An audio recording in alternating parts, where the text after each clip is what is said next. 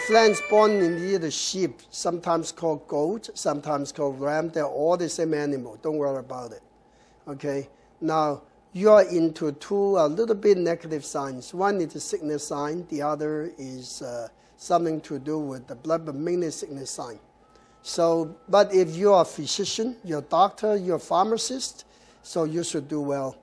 And the sheep is also into financial management for this year. So if you're a stockbroker, you're a financial planner, okay, you're an accountant, so 2016 should be a good year for you.